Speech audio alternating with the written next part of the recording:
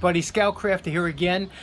Today we got a great episode. Everything you want to know about perfect handled screwdrivers, but we're afraid to ask. And you get to see the most awesome screwdriver ever made. Let's go check it out. Okay, so 1903, a gentleman by the name of William Ward invents this screwdriver. And this screwdriver, you could see, it's a metal shaft, and it encompasses the whole screwdriver, and then it has two scales, or you could say two inserts of wooden inserts. And he invents this, and they were termed the perfect handle screwdriver by the company later on that was producing them. And the perfect handle screwdrivers have become quite collectible over the few years, especially lately. More people have been really interested in these, and they make great restoration projects, although a lot of them are beat up, the handles are loose or whatnot. My friend Joe from Joe's shop did a nice restoration on one, but they've become quite interesting over the past couple of years. I have about 24 of these, and I'm going to do a nice restoration on a couple of them. But today's project is the nicest screwdriver ever made. Okay, this here, made by IRWIN Company, and this is like a perfect handle screwdriver, you can see, but this was incorporated. They put these in with the Jeep toolkit in World War II, and this is just the screwdriver. I mean, the fit and finish, the feel, the length, the stoutness. See, these were prone to bend, these screwdrivers, as you can see here. This one here is bent, but you are not bending this without, without really trying. And this is the one we're going to work on today. The nicest screwdriver ever. I said it. Okay, here is our post-wire brush evaluation. And if you look here, this is the coolest part of this. Look at this, IRWIN, US of A. Huh? How cool is that? Okay, and then we also have, we have the stamping marks. When this thing was pressed down in the forge, you could see it left some edging around here and, rough casting. But they ground this down nice and smooth. And you could see these things were pumped out. Anything made for the military was made super strong, but they didn't care about how it looked. And you could see by the jeweling, the faceting of the grind marks back here, they probably just, hit it, whatever, and tossed it into a bin. We're going to try and get this nice and smooth. We're going to try and get this wood all cleaned out. They put a quick varnish on it or something. The edging here, we're going to try and we want to get this nice, but this is the important part. We want to keep this here, IRWIN US of A. And the blade is in real good shape. So let's get started. Now, because this screwdriver is already hardened, the casting marks were very difficult to get out, so I had to go with a little bit of filing in addition to the belt sander to get the marks down and out of there. After that, we went with a finer belt, and we're very careful around the wood area because we didn't want to go across the grain and make it look like garbage in the end run. Okay, here's a quick tip. When your buffing wheel starts to get caked up or whatever with a little bit of old compound, you take an old saw. This is just an old saw that's ready for the trash. But I take usually the last few teeth on the saw and then touch it to the wheel, and that will get rid of a lot of the gunk that's in there. Let me show you.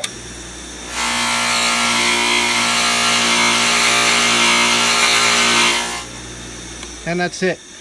And then your wheel is good to go.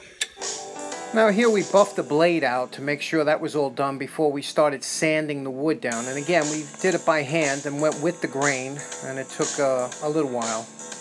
Okay, we used a razor blade to scrape off a lot of this, whatever they did, they dunked it in. That's what they did. They dunked it into the varnish or shellac or whatever it was, but it was on there, like, it was really in there. So it took about 35 minutes to sand it down to get it to this point. Now what we're going to do is wipe it down with denatured alcohol and put on some amber shellac. Now there's no real difference between amber and clear shellac, except amber shellac has a little tone to it, real nice. Okay, so let's get back to a little history on this. So, William Ward, 1903, invents the perfect handle screwdriver. Looks very much like this design here. it is the patent is picked up and produced by H.D. Smith. Now, H.D. Smith, who produced chisels and other tools like that, high quality tools, designs it, and they called it the perfect handle screwdriver. So in actuality, the only people that made perfect handle screwdrivers were H.D. Smith. However, we tend to classify all these type screwdrivers that have the inserts, regardless of where they're made, as being perfect handle screwdrivers because they all look pretty much the same. A lot of companies made them. IRWIN, Dunlap, a lot of, this one here is Austrian, made in Austria, you could see here. And let me show you where it's written there. See that? Made in Austria. And this one here is a Dunlap. So a lot of them had the little hexagonal bottoms right under the handle. Some of them had the smooth transition like this, more towards the original Ward design. But basically, this is what these screwdrivers look like. Now, some of the slight variations you're going to see amongst these screwdrivers is on the bottom of a lot of the screwdrivers, you'll see a number here. And this number, they say, could, this is number 5. It could mean the screw size. It could mean the set number. It doesn't specify. Some of them had triangles here. I could see this one here, a triangle with a 4 inside. And other variations included handle shapes. This one here has a slightly like a bottle shape design. Others had rivets. This is a rivet that is on top of a washer. So it's like a 2-piece rivet. And some of them had wider rivets, like this one here is a much wider rivet, which I prefer over the smaller rivets. I even think they look better. And then you had the wingtip design. You could see here, a very common design that would give you some added torque when you were turning the screw. One other design variance is that you could see on the back of them, some of them were flattened out so that they can be used as a striking tool, almost like a makeshift hammer.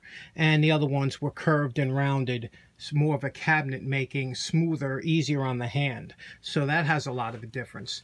So let's get to why I think the most awesome screwdriver is coming up right now. Okay, back to our current project. You know my favorite part. Remember what it looked like before we started. And we are calling this project done. Again, the most awesome screwdriver ever. We got the red in there for those of you that have been saying I've been slacking off on the red. Okay, here's what we did. First of all, we got 4 coats of shellac on here, 3 amber, 1 clear. Did up the back, got rid of the facets, made it nice and smooth, took away all the forging marks that were on here, and made this as if it was a consumer grade screwdriver. Left this all alone because it was just perfect to begin with, and the only thing is it's going to be difficult to find a screw that this fits because it is quite wide. It's about 3/8 of an inch, not too many flat screws. But this was made to use for prying, for, you know, like I said, it was a military grade tool, so you could use it for a lot of things. And they disappeared from the kits. A lot of times these were gone because as soon as you got your hand on one of these, you wanted it, and I could see why. This is the most beautiful screwdriver I own. Just feels beautiful in the hand. There's about 3 coats of wax on here after I did the polish and everything. And again, the handle came out real nice. They use a regular hardwood, probably like just a typical hardwood, maybe a beech or something like that, or a maple, but it is very hard. And with the amber shellac, it looks very much like the similar, what they did. So this is it. This is what I think the most awesome screwdriver in the world is. And hope you enjoyed the restoration. Hope you liked the screwdriver. Thanks very much. Take care. Hope you have a nice day. Bye-bye.